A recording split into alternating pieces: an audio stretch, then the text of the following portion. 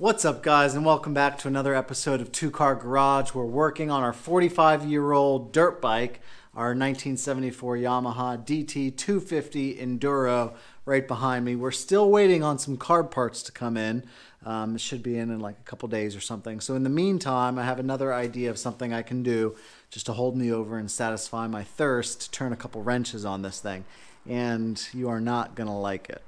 On all of these old two-strokes, but especially the DT250, for some reason, it's known for having a lot of carbon junk, basically, in the exhaust, right? Really dirty exhaust, what you think of as, pluming smoke with a two-stroke. But these DT250s especially, I'm not exactly sure why, but the exhausts are really, really known for getting heavy carbon buildup. So much so, in fact, that it can really hinder the performance of these. I used to have a 1972 or 3 DT250, I believe, that when it was fully restored and running awesome, it could only go 40 miles an hour. Just wide open throttle, 40 miles an hour. And then when I cleaned out the exhaust, it could rip it at 75 or 80 miles an hour.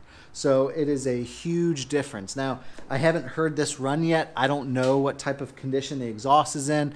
The odometer was only showing a few thousand miles, but the odometer or the speedometer also doesn't work. So who knows how long it's been driven with it not counting miles. Believe it or not, the right way to clean these out is to heat them up, but a torch will not do it.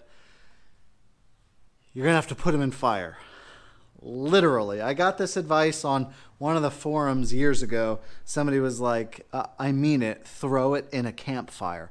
That is the only way to heat these up enough, because you need to heat it at this expansion tube here, not just in this little, muffler diffuser here. So the only way to heat it up enough is literally to put it in fire. So I'm gonna go out, I'm gonna dump a bunch of gasoline on some wood and cardboard, get a raging fire, and then literally just roast this in it.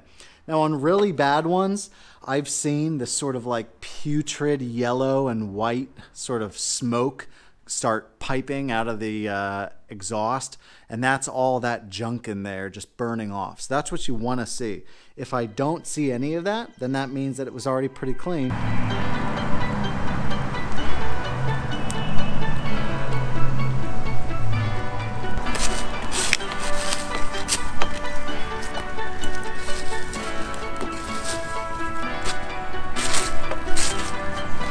All right, looks like we made the right decision, because this baby is smoking. Smoking a pancake. Bong in the blitz.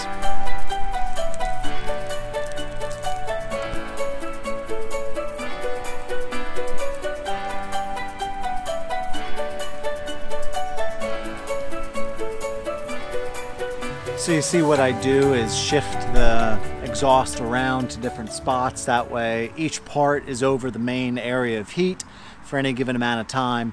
That way I'm sure I roast the entire thing all the way through. So, I mean, you can see how it's still smoking because there's a lot of carbon in there, right?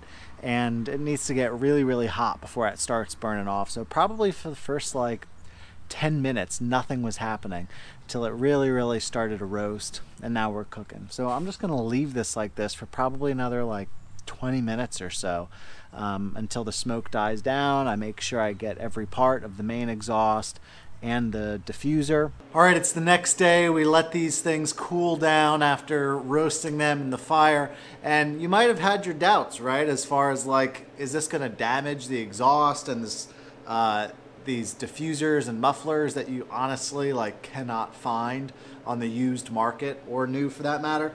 And check it out, right? I haven't even cleaned it up yet, and you can see that some areas just have some carbon built up from the fire, right? So it just needs wiped down. But overall, you can see how it's pretty much the exact same. Check out the little baffle or diffuser thing, muffler at the end here. You can see it's just a little blackened from soot basically, but that'll just clean right up. Now last night, the last of the carburetor parts that I was waiting for came in, so we are ready to rebuild the carb, put it in the bike, and see if it starts. So very, very soon, we're gonna see if this bike kicks with pretty much me doing the last thing I could think of. So let's put the exhaust in, then rebuild the carb, and then see if we can get this thing started.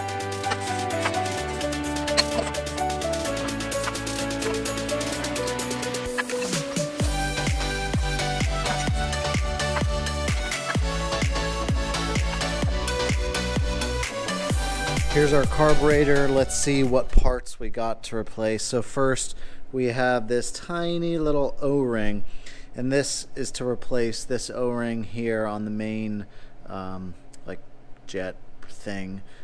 This is what seals inside the bottom of the float bowl where the main jet is.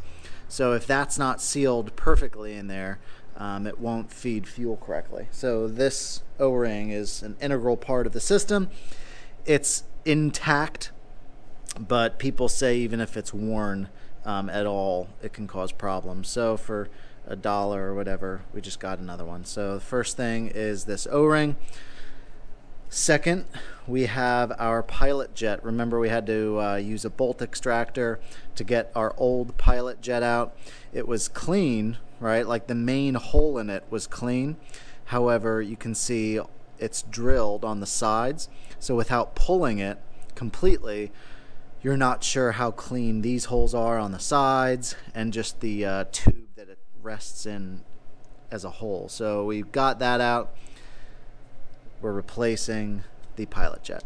The next thing we're replacing, this doesn't keep it from running, but it looked worn, so we're replacing it anyway, is the choke plunger. So here's the choke plunger. You can see that when the choke is off, it plunges down. There's some rubber on the bottom which seals the passageway. This rubber is pretty worn, however. It was like up on the sides and I had to peel it away.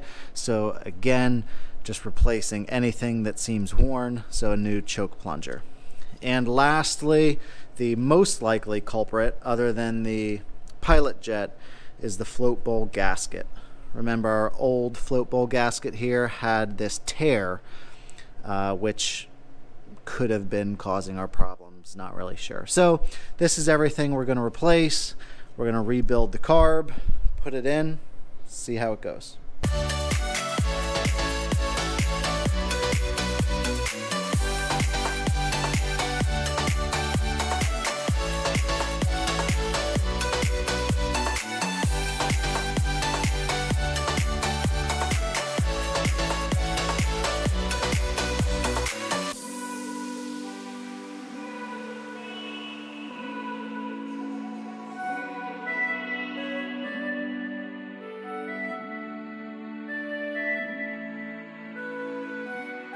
Well, short of actually buying a new carburetor, I don't see any way that this could get any more fresh.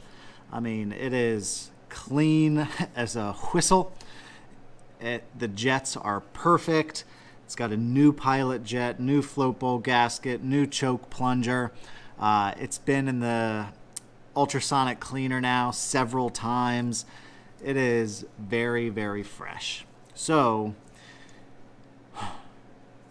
let's prep it a little bit more, see if it starts. I mean, if this bike doesn't start now, I honestly have no idea what it could be then. No idea. All right. Yeah.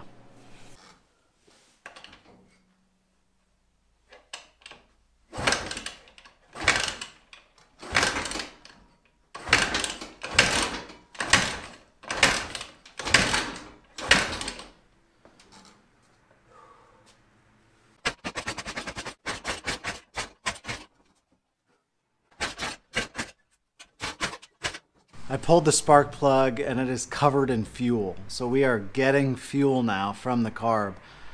Grasping at straws here, but maybe the gas is just old, right? I probably got it like 3 months ago, maybe 4 months ago. So maybe it's just really old gas. Let me go get some fresh gas, mix it up with some oil, try that. All right, I got some fresh gas, mixed it up 30-to-1 with some Yamaha lube. 30-to-1 is what most people recommend for people who are making these with premix now. It's on the oilier, heavier. It's on the heavier side. I could even go a little bit heavier simply because the owner is going to be racing the bike, but it's good for right now. It's measured perfectly. There's no excuse now.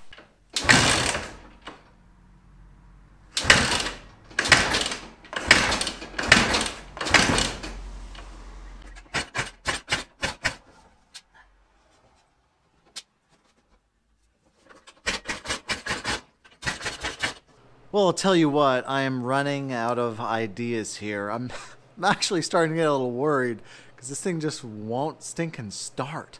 I've got one more trick up my sleeve, and it's honestly like the easiest, simplest thing you could imagine. So you'll remember from a video or two videos back, we're getting really, really good spark on our spark plug. However, the way to test it, right, is either with an inline spark tester, which we use so we can see that we're getting spark before the plug, or we take the plug out, put it, ground it on the cylinder, and we see it. But sometimes spark plugs will make good spark out in the open air, but not under compression. So our spark plug may not be firing, right? Because remember, our spark plug is wet. So with our rebuilt carb, we are getting fuel. We have compression. So spark is the only thing that's left, it's gotta be, right? So maybe this whole time we just needed a new spark plug. So I pulled our old plug, and it looks like it's in good shape. It is the stock NGK plug. Now, of course, they literally don't make this NGK plug anymore. Like, NGK does not produce this plug. So the alternative is to either go a little bit hotter or a little bit colder in plug. From what I understand, it's better to always go and err on the side of colder. So instead of a B8 ES plug, we're going for a B9 ES plug.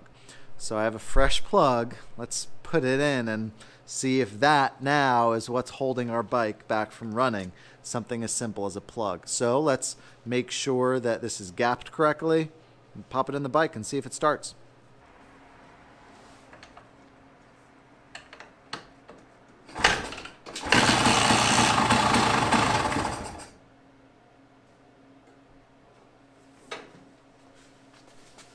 Did you hear that?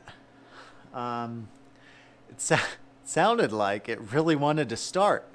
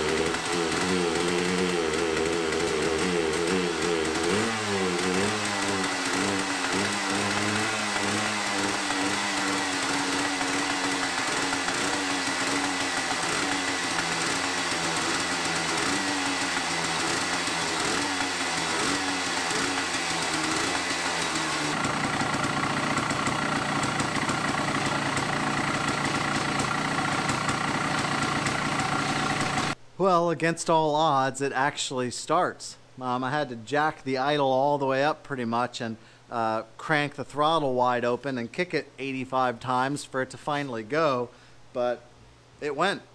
And it could pretty much sit there and idle for a while too, which is pretty surprising. So this is great news. I will not think that the entire time it was only the spark plug. That thought will not enter my mind because I won't be able to sleep at night. Remember, we did a lot to it. We rebuilt the carb, we replaced the seals, the pilot jet, cleaned it out really good, did our timing, and then at the very end, when we realized we were getting fuel, then we replaced our spark plug. So I think that was the last piece of the puzzle to actually get it started. But here's the real test. Sure, it started after 85 kicks and fiddling around, but will it start again now by kicking it? So let's see. That's the real test.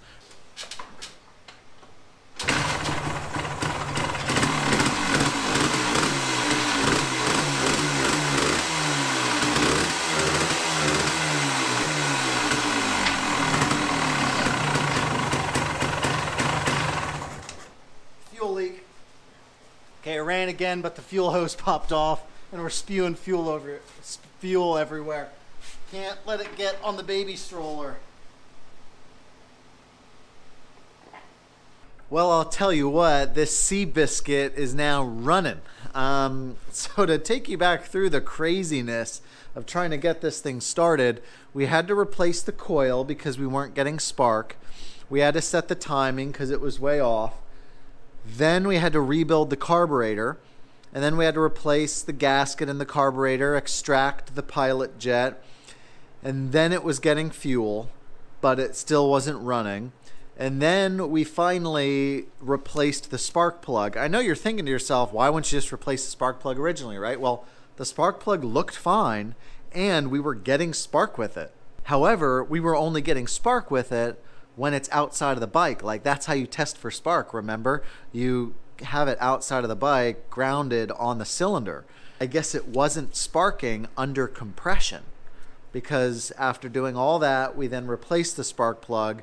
And after a lot of kicks, which isn't too surprising, it's below freezing and it's its first time starting, it finally kicked over. Now, it's not running well, and it's not running well because we're not really running any sort of air filter. I was either starting it and running it with no air filter or just that uni style foam filter, but it's jetted for stock, so we need a stock restriction for the air.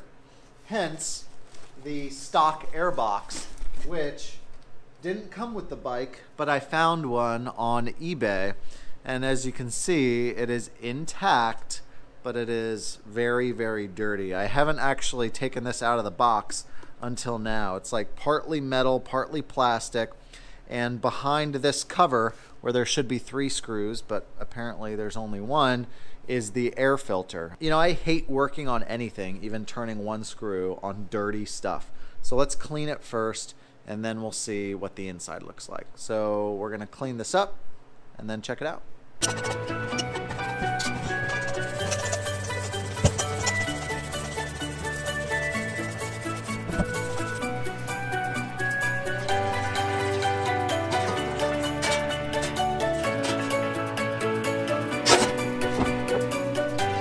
Now that our intake is clean, our air box, we can see that the one mount is damaged. See how this is sort of bent back? It should be folded over like this and held down. So this is really thin metal. I could weld it, but it'll probably just burn through. So I think what I'm gonna do instead, because it looks like it was just like spot welded 3 times from the factory. I think what I'm gonna do instead is just JB weld it on. This is just you know, supporting this lightweight in one spot, so some JB weld should be fine. Yeah, let's JB weld, or should I weld it? Maybe I should just try to weld it, right? I mean, it's thin, but I mean, just a couple of spot welds? Why not? You know? A couple of spot welds right on the back there, maybe? But what if I burn through it? Then I'm hosed. Now, if I burn through it, I can just JB weld the little hole then. I'm going to try to spot weld it because that'll be the best thing. So, yeah, we'll just try to spot weld it. Sold.